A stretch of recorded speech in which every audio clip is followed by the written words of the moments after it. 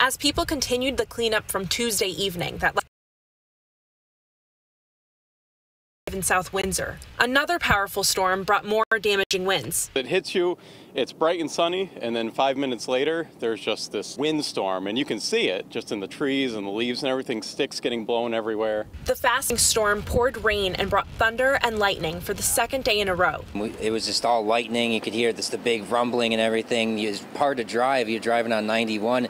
You could barely see it. As we were driving, it was like we were out of the storm and then in the storm again and then out of the storm and then in the storm. It didn't last long, but it left lasting damage. Fast and furious, yeah. In Suffield, moments after the storm, reports started pouring in of downed trees and power lines. Emergency crews responding to Bridge Street for a tree that fell across the road. And on Sheldon Street, a branch was through the windshield of a car. Homes and businesses were left without power. Among them, Xanto of Suffield. Yeah, the storm came through, moved pretty fast, around 10 minutes, and we lost power. And all we heard was a lot of police sirens and fire trucks. And take a look at what happened in Windsor Locks. A tree snapped and fell right on top of the scoreboard at the high school.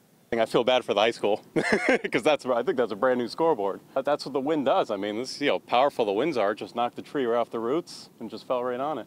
The heavy winds setting people up for yet another day of cleanup. And a quick update here on the power outages in Suffield. I'm checking the Eversource outage map right now, and right now Eversource is reporting 178 customers without power. That's a huge improvement from what I saw even just a few hours ago, where it was more than 2,000 customers without power. So some improvements here in Suffield. We're going to keep you updated as the weather continues. Again, still seeing some lightning out here, and hoping at least the rain is over for the rest of the night. Live in Suffield, Gabby Molina, Fox 61 News.